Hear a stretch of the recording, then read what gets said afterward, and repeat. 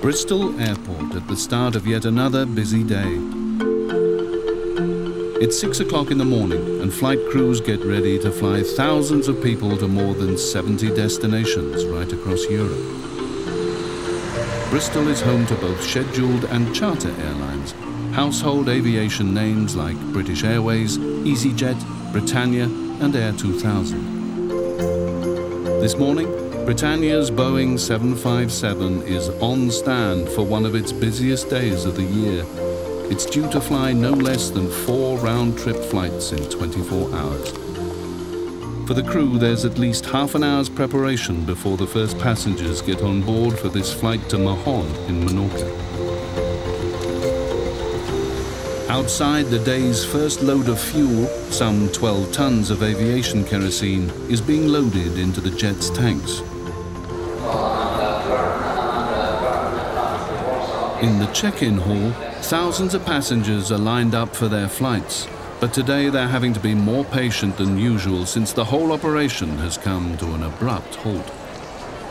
Although the passengers themselves can check in, their baggage cannot, and the queues are getting longer and longer. We had the fire alarms that, for some reason, they went off continuously. The fire alarms are linked with the baggage system and the check-in system. So as soon as the alarms go off, everything stops. And that happened continually this morning, which held everything up. We couldn't get the bags out to the aircraft. When we did, we then had problems getting passengers through, and everyone wanted to go at once. So there was all sorts of problems this morning. Well, this is definitely probably the busiest Saturday we've had so far for holiday traffic. The baggage belt failures have caused us a great deal of problems this morning. What our task now for the rest of the day is to try and recover some of that time. We have 5 based aircraft here in Bristol. What we look at is to see if we can get one of our spare aircraft to Bristol to smooth things out, to smooth the operation out, and hopefully alleviate some of the delays. We do have 20-minute turnarounds of our aircraft. What we'll do today, because we are running behind schedule, is our flight deck will be pushing the aircraft. They will be, in a sense, speeding along the skyways. There's such a buzz to this whole life. You know, aviation it's a very fun life. It's very high stress. There's a lot of, there's heavy workload, but it's the whole people interaction side of things. For passengers and staff alike, it's a frustrating time. The departure lounge is full and the planes are waiting. But without the baggage, no one is going anywhere. There's nothing else to do but sit and wait and even snooze the time away. Out on the apron, pilots with busy schedules to keep are anxious to get things moving. Yeah, go ahead. Your radio's not very clear though. We would like passengers, if possible, please, on the coast. I can just copy if you're only going to get half of them. Back at check-in, passengers and their baggage start moving again, but the hold-ups have lasted nearly an hour. With the logjam finally clearing, the first flights can get away. Thank you for waiting. EasyJet flight EZ-Y401 to Glasgow is now ready for boarding.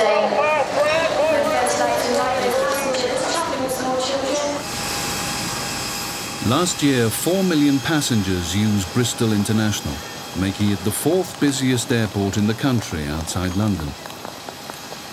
On a typical day, airline passengers will check in over 6,000 bags, cases and other pieces of luggage.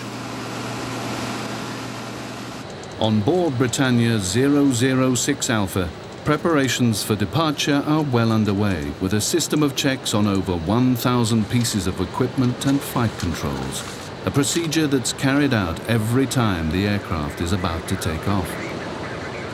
Today, those checks reveal a small, but what for the airline will turn out to be a very significant problem. Outside, the last of the 12 tons of fuel is still being loaded. But for the moment, this aircraft is going to remain firmly on the ground. We've got a strip of lights that run along the floor which direct people to exits. It's a strip of lights that we think we'll never ever use so long as the aircraft flies, but they've got to be there. The last 8 feet of these lights are not working, so we've got to get them repaired. It's a requirement of the Civil Aviation Authority. It's part of the safety equipment on board, and we have to have it. People get worried. They think every technical fault is an engine, serious problem with an engine or something serious with wings. It's not the case. It could be something as simple as 8 feet of lighting that's not working. Britannia have sent to their base at Cardiff for a spare part to cure the fault. But airport security at Bristol won't allow the engineer in because he doesn't have the right pass.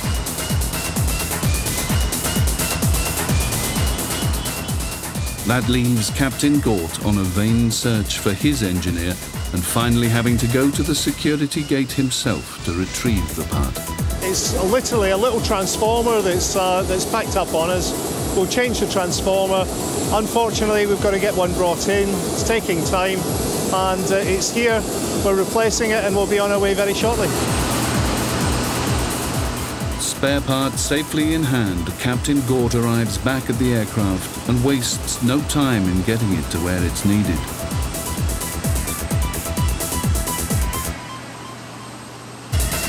He's needed back on the flight deck since by now Flight 006 is running over 2 hours late in a schedule which leaves little or no time for any hold-ups.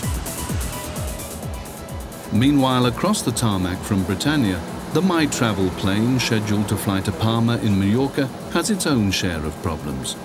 The baggage delay means that although the captain has his full load of passengers, he only has half their cases.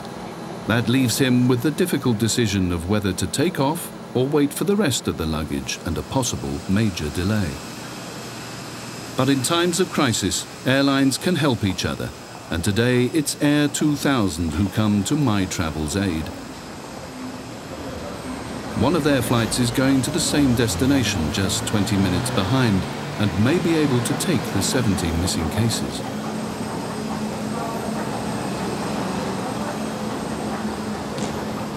It's all down to the Air 2000 captain who, with the expert help of the service air ground crew, must work out the extra loading and whether or not he can safely take the extra weight on board. It all requires careful checks and rechecks, but in the end, it's going to work, and the extra cases are loaded into the Air 2000 hold. But there's no reprieve for Britannia. The electrical problem is still taking time to be sorted out.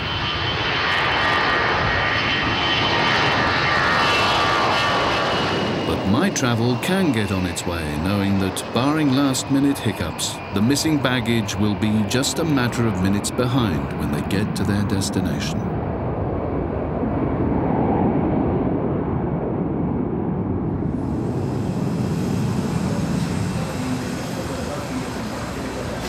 At last, flights are getting underway and the airlines are starting to claw back the time they've lost.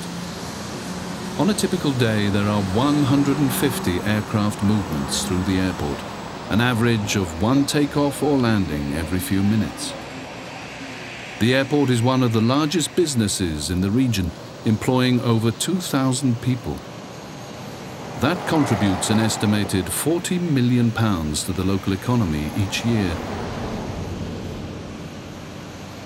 And the airport itself plans to spend £100 million over the next 10 years to boost its services and facilities. Its target is a potential 13 million extra passengers in just over 25 years' time. 2.5 hours after it was due to leave, Britannia flight BY006 to Mahon is finally preparing to get underway.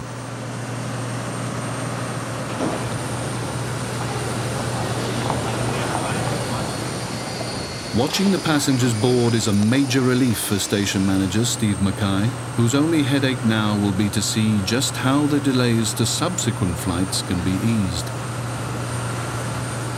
He's only too aware that by the time his aircraft is finally ready to leave, the passengers for its next flight of the day, BY223 to Malaga, will already be arriving and checking in at the airport.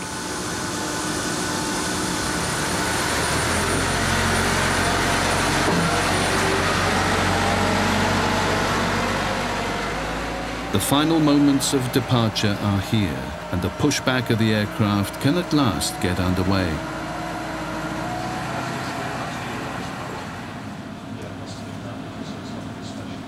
That just leaves Steve Mackay to discuss his options with Britannia's main base back at Luton. Today, we've taken some delays along with several other airlines because of lots of different problems. So what I'm looking at now is how do we best cut that delay to the absolute minimum. So I'm sitting here and I'm looking at, let's prepare people for the next rotation, make sure that everything's ready. We've got the crew here now, and I'll be out there at the aircraft side driving that along with the dispatcher to make sure that we get it cut to an absolute minimum.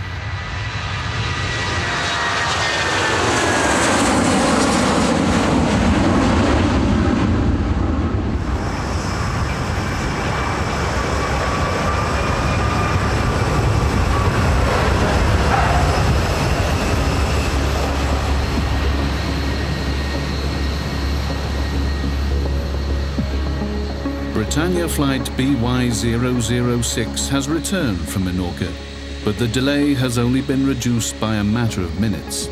It's going to take some seriously hard work and a bit of luck to cut that down even further. As 006 taxis slowly onto its stand, literally dozens of people are waiting in the wings.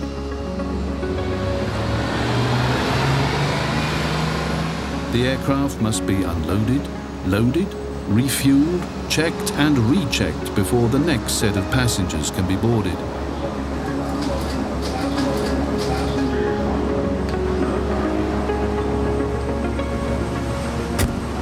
It's an operation where timing, knowledge and teamwork are extremely important.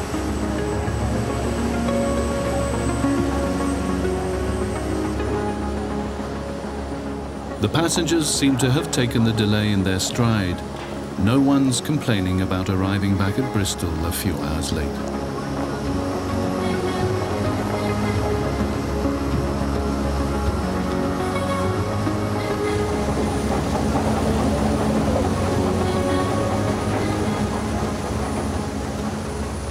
And for Steve Mackay, it's going to be an anxious time.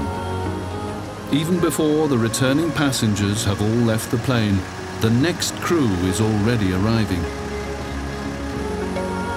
They're due to take the plane to Malaga under its new flight number BY223 Alpha. Right, the important thing is to make sure that we get everybody off and back on again as fast as possible. Safety is absolutely essential, so we're watching to make sure that all the essential checks are being done, but with as much speed as we possibly can. I'm hopeful we'll get it turned around in 45 minutes, around about that. We're nearly there, we've got virtually everyone off, and the new crew are just getting on now. So it's taken 6 minutes so far. That's not bad. The hoped-for 45 minutes will cut the turnaround time down by about half an hour. Today, though, any saving is going to be worthwhile.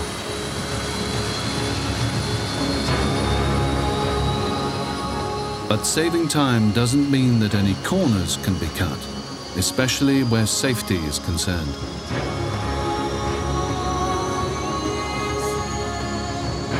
Captain Pete Warren carries out his normal outside check of the aircraft.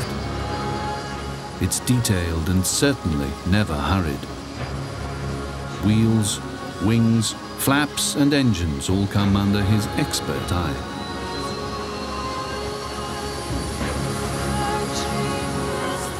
As one of Britannia's training captains, Pete Warren has flown more than 12,000 hours and has been with Britannia for 17 years.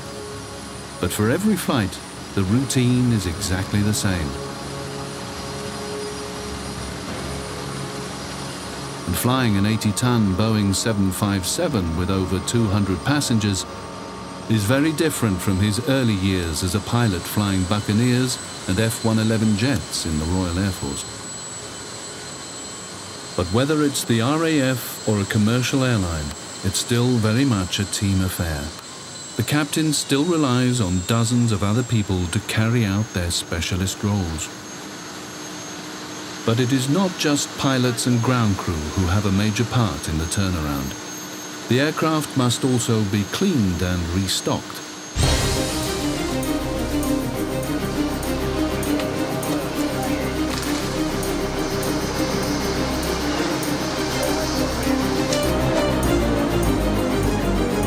While up in the cockpit, Pete and his first officer run through the same exhausting list of pre-flight checks.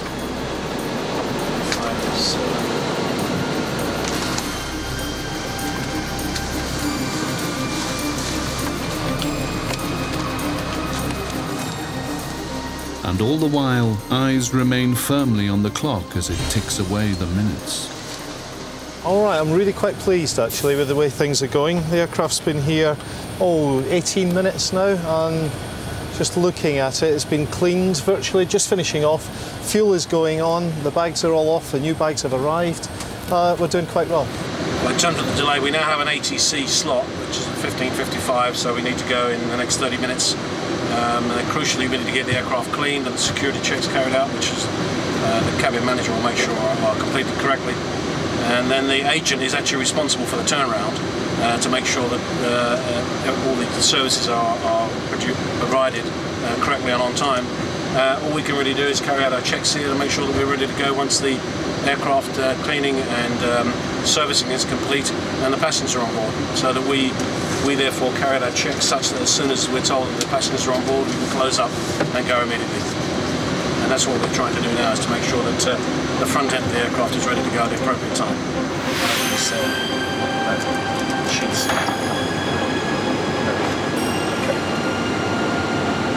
6 open box.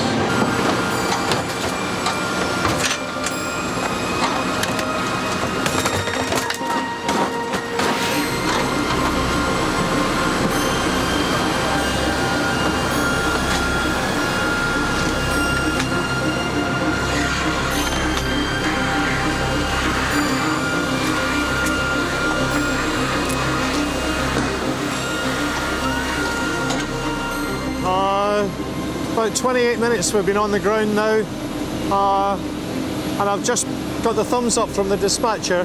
They're ready for passengers. We're getting our disabled passengers on now. Should take about another 15 minutes. We're doing okay.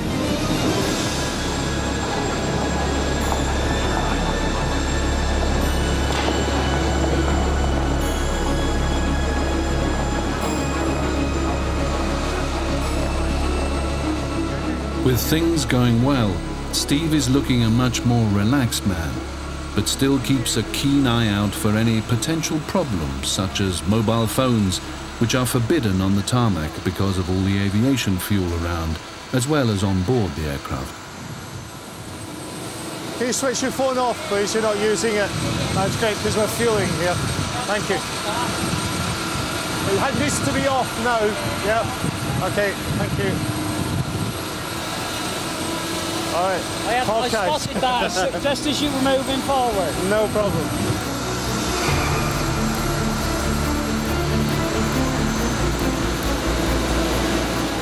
So, trying to make their slot, aren't they? Well, yeah, we're all right for time. We've got another 15 minutes before the slot. It's all right, we won't go without you. All right. Have a lovely time, girls. Bye.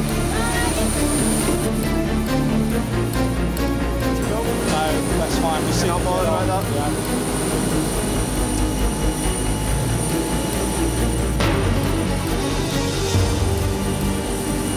And with the final passengers on board, it's time for pushback, which Steve is only too keen to get going.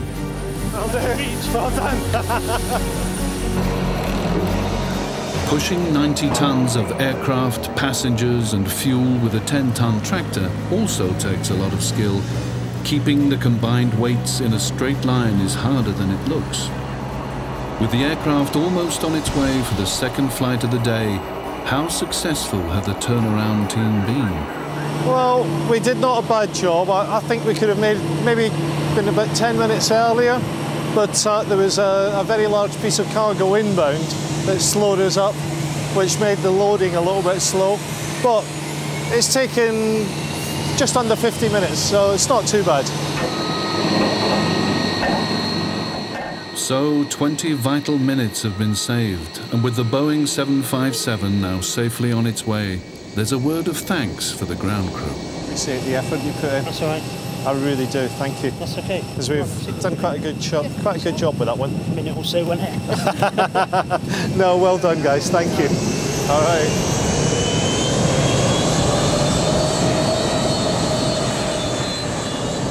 It's now all in the hands of Pete Warren and his crew.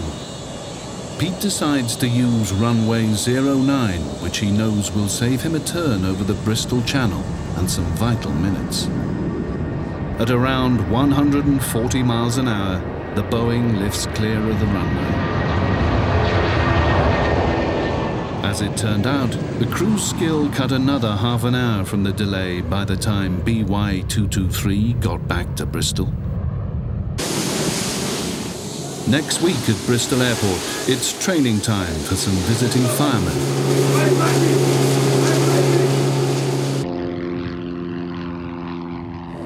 And Claire's solo effort as she takes her first steps towards becoming a pilot.